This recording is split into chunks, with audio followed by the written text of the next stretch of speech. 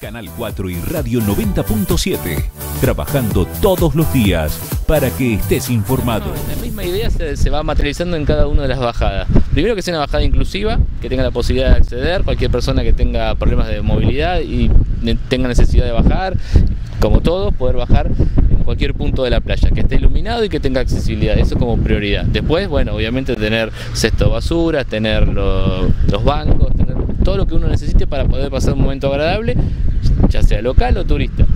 Y lo que preveíamos es la apertura visualmente de estos sectores, donde en algún punto siempre estuvo cerrado, dándole la espalda. Creíamos que el paredón hoy nos generaba una pequeña barrera. Si ahora lo pueden ver tranquilamente, con marea baja estamos viendo el agua. Y eso me parece que es muy importante para las visuales de este lugar. Esto queremos convertir en una especie de plaza seca, donde las actividades se puedan desarrollar, que sea de manera infinita, que haya, no sé, actos escolares, que pueda haber un acto de prefectura, un acto, la fiesta la misma de la marea, que se pueda desarrollar acá. Esto está previsto que haya iluminación y que tenga un sector donde uno se pueda sentar y estar disfrutando de la marea, que la verdad que es un lugar hermoso y lo queremos poner en valor. Maxi, estamos hablando de también lo que es parte de lo sanitario. Hoy había una concesión, cayó esa concesión. Sí, ¿qué se piensa esa parte? Veo que trabajaron también con los árboles, que por allí algunos pueden decir, bueno, tanto cuesta mantener lo que es en este caso el tamaño, se está deteriorando, no han cortado. Sé que va a haber objeciones, pero la idea es... No, acá ahora estamos limpiando, tuvimos muchos reclamos de los vecinos por parte de la comunidad que se ve que estaba en un lugar oscuro, que necesitaba mantenimiento. Entonces, como está incorporado este proyecto, por lo pronto lo vamos a ir limpiando, vamos a acomodar todo que esté para que quede en condiciones y se incorporará a este espacio que tenemos. Esto se retiró ayer y se irá cortando, ahora vamos a venir a retirar todo lo que falta y lo vamos a dejar todo en condiciones para que se siga utilizando.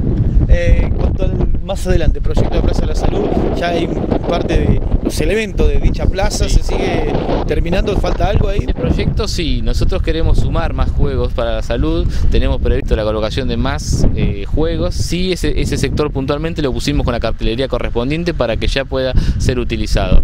Nos falta parquizar y poner en condiciones, pero para utilizarlo ya está listo. Es algo que la verdad que se ha aprendido mucho, a la gente le gusta y se puede sumar lo van a ver en varios puntos. Si podemos continuar con esta lógica, lo vamos a seguir haciendo y que tengamos espacios de salud a lo largo de la costanera.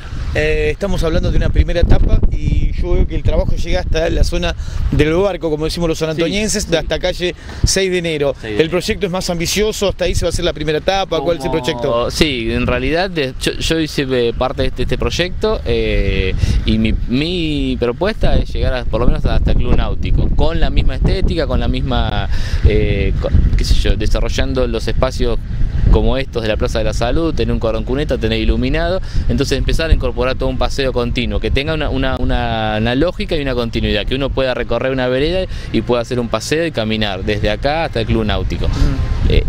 Sabemos que es grande, que es largo, pero bueno, estamos trabajando en eso. Sí, sabemos que es un buen proyecto, es ambicioso el proyecto, como decimos, ambicioso quizás por la cuestión económica que muchas veces no se llega con las obras.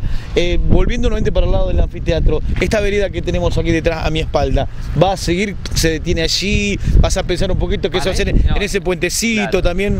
Eso sería para el oeste, vamos a tener también la continuación. Estamos ahora limpiando el sector de esta playa, que va a quedar una playa la verdad que muy linda, que estaba un poco abandonada en su momento. No se le da utilidad, porque por las piedras que había. Claro, bueno, y la verdad que yo siempre lo veía, que la gente se acercaba igual, como que necesitaba ese espacio, así que bueno, ahora lo estamos recuperando y para este sector vamos a trabajar hasta más o menos el skate park. La idea es que todo esto se vaya incorporando y que sea un gran paseo, que tenga un criterio único, que no sean espacios aislados, sino que tenga un criterio unificado.